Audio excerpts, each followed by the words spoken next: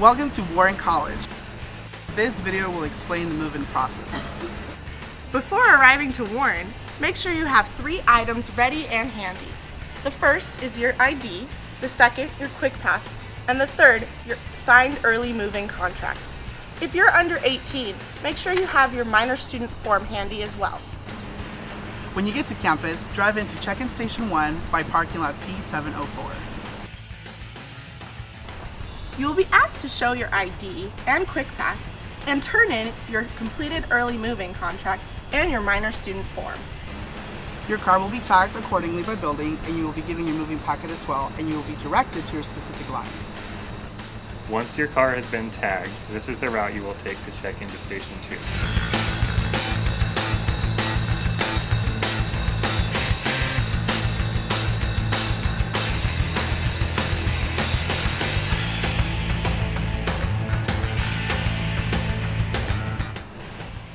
Once you get here, you'll be asked to show your ID, and then we'll be giving you your keys. After you get your keys, you will be directed to the building you will be moving into, and one of our volunteers will help you unload your car. After everything you packed has been unloaded, we're going to ask you to move along to the designated parking lot. Don't forget to put gas in your car and bring snacks and water as well. And if you have any questions, don't hesitate to ask for help from any of our volunteers. We look forward to welcoming you on move-in day.